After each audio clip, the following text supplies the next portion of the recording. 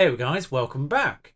We've changed the system, we've played 4 matches in the meantime, and I guess after the intro I'll let you know how it's gone.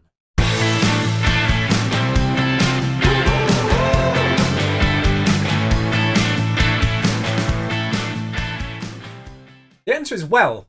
Actually, I've changed to a formation which I've never used before in my life, which is a narrow diamond on this game. Used to use it fairly often actually on FIFA, but never on Football Manager. And well, you can see there is one down point, but 3-0 against Oldham, who we drew with in the league, means we are in the second round of the FA Cup, which we are going to be doing today against Southend. And then Bolton, of course, League One themselves, dispatched in the Leasing.com Trophy, North Group B, EFL Trophy, which we now have Norwich under-23s in the next round of that one. Annoyingly follows Bradford, but that's by the by. And then Bromley turned up and beat us 2-1. Not massively reflective of the game. They did get back into it towards the end, actually, which does kind of make it look a little bit more even. But yeah, shots not being converted still. And then 3-1 away at Scunthorpe. Fixed the league problem for the first time in a very long while. We've not won the league since mid-September, so 2 months without a league win. Finally got one away at Scunthorpe. And I'm not entirely certain what happened to the stats in this game, because at half-time we had 9 shots and 7 on target. Somehow we've ended the game with 20 shots and 5 on target. And I wish I was recording this one because I feel like I'm going crazy. But what it does mean today is Southend on the horizon and Wimbledon to come. Now, obviously, if we get a draw out of this first match, then I'm not sure where the replay falls in. It may affect what comes on afterwards. But for now, today's episode at the very least will be Southend and Wimbledon. And we'll see from there. It is also worth noting the teams that we have lost to in the league are Notts County, Crewe, Newport County, Bristol Rovers, and Salford, who are directly behind us, and now Bromley, and Salford, who are directly behind us, and all but Newport were away from home. So Bristol Rovers away from home, Crewe away from home, Notts County away from home, Salford away from home. They're not surprising losses. So it's sort of the draws against the teams this end that were the disappointing ones. Wycombe, Swindon, Northampton drew against all of those at home, which is so annoying. Actually, Northampton was away, but still. What's particularly interesting is when we drew Southend, it said neither team were in good form. I think, that's changed. 75 minutes of action for Leitao, enough for me, because the other... Actually, Stanley hasn't been that bad. The reason for Leitao on the bench, though, is because he can do attacking central midfield okay-ish. As you can see here, we have quite a long list of central midfielders who are just okay. And yeah, so Leitao's one of those. So that's why he's on the bench opposed to one winger that he's actually performing, Stanley. Kempster's not been scintillating either. He's been incredibly average. So I could really play Kempster and Stanley as the wingers if I really wanted to. But just something needed to change. And sometimes, actually, the team just needs a refresh of formation before you can even just go back to the old one and it seems to work better. I've noticed that in the past. Like, they just need to do a different formation for a little while and then they're going to go back to the normal one and it works better than it did before sometimes. Which is confusing, but still. So yeah, the new formation is a narrow diamond, as you can see here. Now, rather helpfully, before the second round of the FA Cup and an away game in the league against a team in a similar area to us, you know, sort of the teams that we've been losing against, it's a natural time for Ted Smith to take a 3-day injury.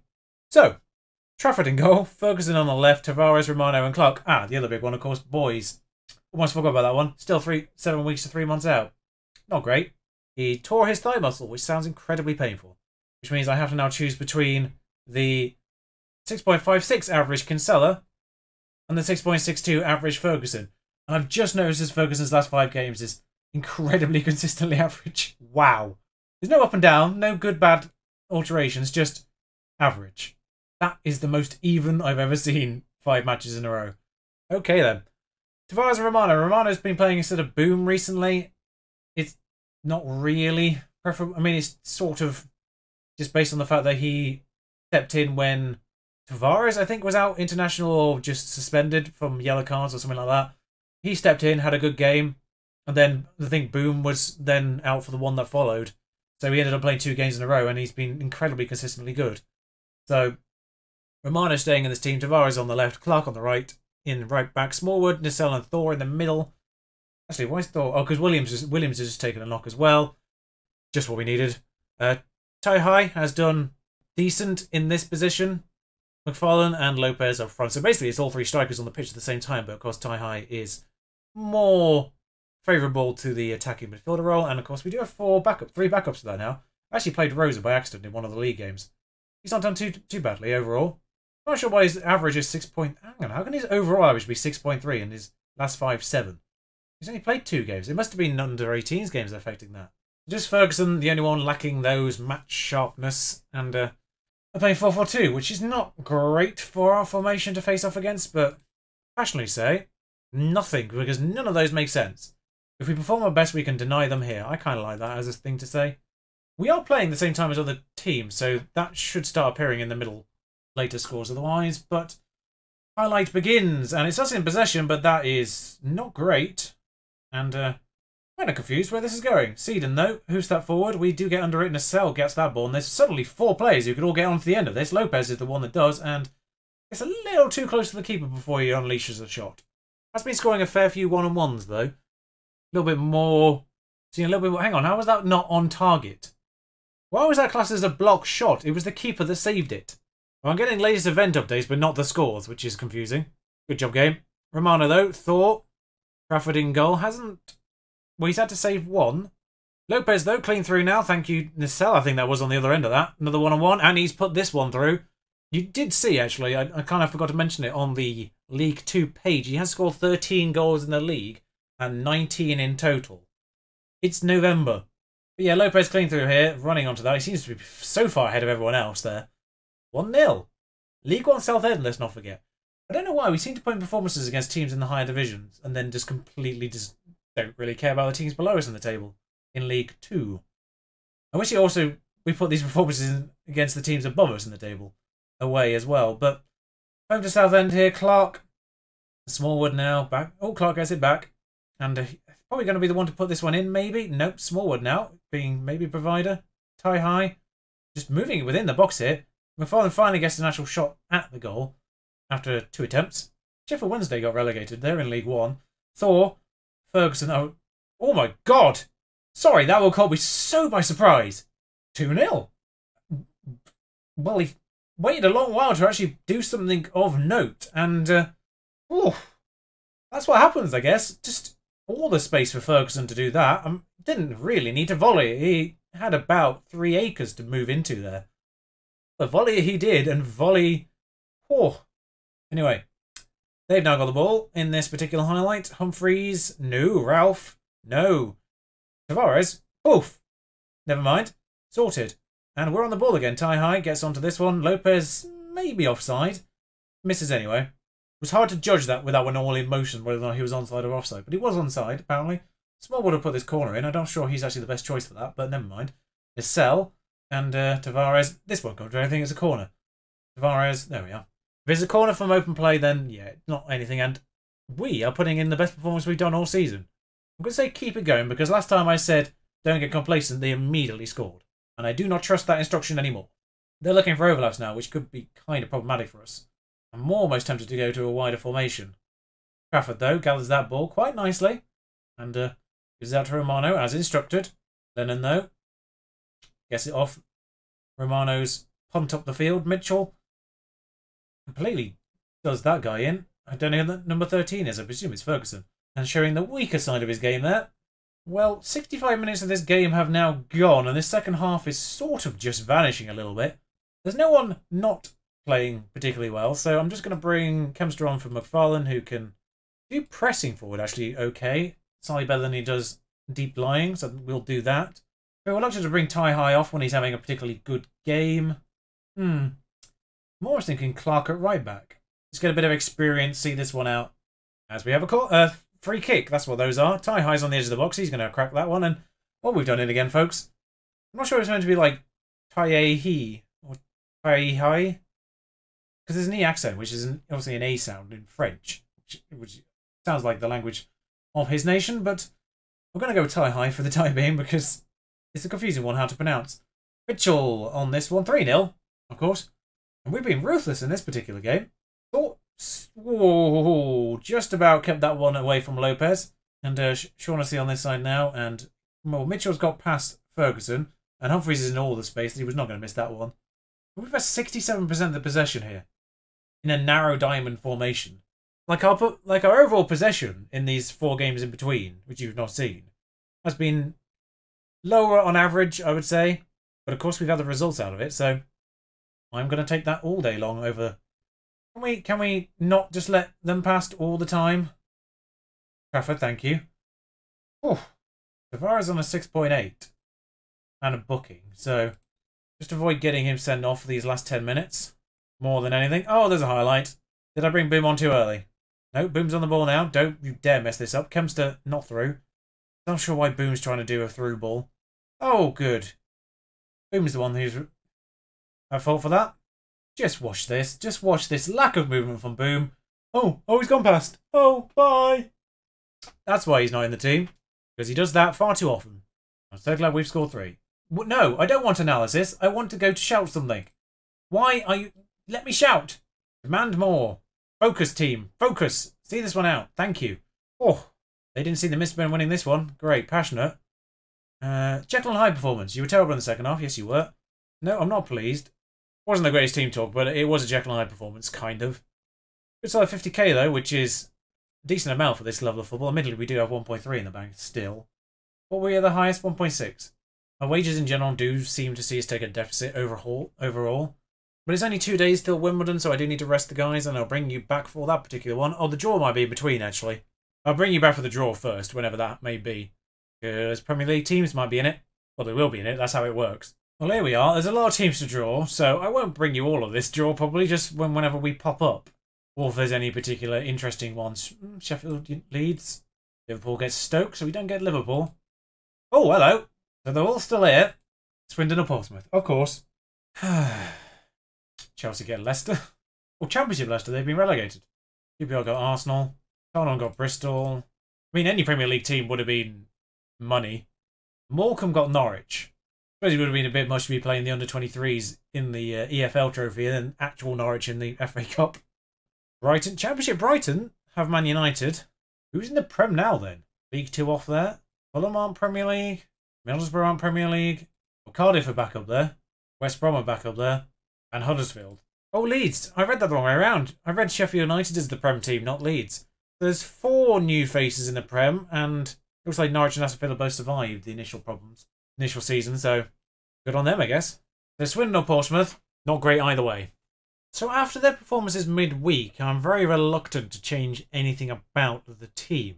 The only thing I am going to do is I'm going to make Nissel a deep line playmaker because he does prefer that, opposed to box. And that's the only change I'm going to make, I think. Now, of course, we were underdogs last time, and this team talk hasn't... Oh, that's slightly better. Just that the defenders didn't react. Everyone else was fine with it. Of course, last time out in the league was away at Scunthorpe, and we did pull off an upset there, apparently. Scunthorpe are 19th, so it wasn't that much of an upset in terms of league position. But form-wise, it definitely was. Apparently, they'd gone 4 without loss. Obviously, we were 8 without a win, so... ruined the betting on that one, didn't I? Smallwood, though, puts that one wide. Was Wimbledon on the team directly ahead of us? Or was this the game in hand that we had that I didn't know when it came in? Oh, that game in hand is way more important than I thought it was. I did not know it was against the other team that had the game in hand. Because there's a few around me. I thought it might be... Oh, because Bristol had one, and a few other teams had the game in hand. I did not realise it was against the team directly next to me, is what I meant to say there. So it looks like Bristol have... They must be playing the same time as well. Hang on. Show me the FA Cup scores. Yeah, there's 3 games going on right now. So this is all the pickup games. So there's 6 teams that it could have... Well, 5 teams it could have been against. The fact that it's against Wimbledon is actually way more important than it originally looked. Ah, they're clean through. Good work, Clark. Come out, Trafford. Come out, Trafford. Ooh, just enough to push him wide. Bristol beating Crewe away. Leyton Orient and Wickham, the other 2, who... Well, they don't really affect us right now, neither of those. So, but Clark's on this side. Smallwood. High. He's done it again. At this point, I'm just going to... Can I set up an instruction just to give it to Ty High on the edge of the box? Because if he's going to keep doing that with the ball, then all by it. There we are. Clark passes to Smallwood. Smallwood gives it to Ty High, and nowhere. Defender's nowhere near. Bam. In the goal. This seems to be the benefit of this particular system, though, is it does seem to overload the edge of the box. So there always seems to be a player free in a position to do that. I assertively say, you played well so far, but there's still room for improvement. That didn't really work, did it? I didn't want to say complacent, because you know what happened last time we did that? We lost. Or drew. I can't remember. We didn't win, that was the main thing, though. So with the way the other results have panned out in the meantime, wins for both us and Bristol do take both of us into the playoffs. Because I knew we could leapfrog Bradford and Newport, but I was worried about Wimbledon winning their game in hand as well, but it's against them. So, and when they're through, again... Oh, okay. Great block by whoever that was. Lopez. Clark. This second half is starting particularly action-packed. That's going to get... No, doesn't get intercepted. We do get it, and Lopez is on because that number 6 played him on. Good save. And, well, probably just cut the video here, might as well. Although there's a chance. Hang on. Corners. Although a corner without a pre-existing highlight is worrying. Pigott puts it back in the middle. There we are. I didn't need to say don't get complacent. My brain thought it, and that's all that matters. Nearly skipped it out of instinct there. And, yeah, Pigott puts it in the middle, and it doesn't... It's a little unlucky. It just kind of falls to him. Carvalho actually tries to do it himself, and he just ricochets off the defender into the unmarked Redoni. So it's not great on the marking front, but it was kind of fortunate the way it fell for him. We were having a fun game. 3-all missed penalty. 2 penalties in the entire game. What is going on at Crewe? Meanwhile, this game's kind of seeing itself out a little bit. Kempster can come on from afar and do what he did last time. Lopez isn't doing great, but kind of reluctant to bring him off ever. And I mean the highlight. It's not for us though, it's the throw-in. Carvalho is through. I do wonder if someone was playing him onside on the left. Oh no, that's gone in. I saw the fly of that ball. That's going straight in. 2 goals for him all season. Can we hurry up with the highlight? Here it is. Carvalho. I'm just intrigued to see, like, just here. No one picks him up, and easy as you like, really. Is he a fullback? Yeah, he's a fullback. It's a goal I've seen many a time with my own sides in the past. Fullback to fullback. Ferguson's booked. Smallwood is motivated and our best player on the pitch right now, but also booked. And also the most tired, probably. Going to bring Thor on for Nacelle in the box-to-box role as well, because Nacelle's not had a good couple of games, actually. He's been a little underperforming for a little while now. I'm just going to go attacking for the last 5 because there's no reason not to. Stop doing this. Are we going to get the ball off from here? We do. That's wonderful play by Lopez to get in the way of that. And Lopez is through again here. He's gone far too wide for this to be a goal. But it's a chance at the very least. They've had 10 shots on target. At least 50% of our shots have been on target. That's a better ratio than we've seen. This corner highlight went all the way back to Kinsella, and now it's cut off. What a waste of everyone's time that was. I really want to tell him to push forward, but I don't have the space for it right now. Well, that's disappointing. I didn't even say don't get complacent. I'm sorry, what? Tell the boys they did well and their efforts were excellent. We were the worst of the 2 teams overall, statistically and scoreline. Why would I be pleased with that performance? After doing so well, why would I be pleased with that performance? Well, everything settles out then with 20 games played in 10th and 29 points. Now, there's a few teams on similar points here, but 14th is like 6 points behind. There's a nice little buffer really there. And sort of a nice 3-point buffer from 13th. So top half is still looking quite nice. And we have played basically every team above us away from home at this point. Actually, no, that's a lie because we lost to Newport at home, didn't we? Played Notts County away, Crewe away, Bristol Rovers away, and now Wimbledon away. Maybe not quite as many away as I thought we had. Though we do get Swindon in the FA Cup, though. Immediately after we play them in the league, because that's how it always works, isn't it? Next time off, though, we're going to pick straight up where we finish off here with Bradford and the Norwich under-23s, because this is a cup competition we're looking to succeed in this particular year as well, especially as we got through the group stage top in the end against 2 League One teams and Wolves under-23s. So we're going to see if we can make a go of this particular EFL trophy, because in this road to the top, we only get a few cracks at it, really. FA Cup and Carabao Cup, they come around every year. But as soon as you get to the Championship, this one's no more. So we're going to have a go at it. And, yeah, so pick up straight up with Bradford and Norwich. See you then. I didn't say ta-ra. Well, I have now. Ta-ra.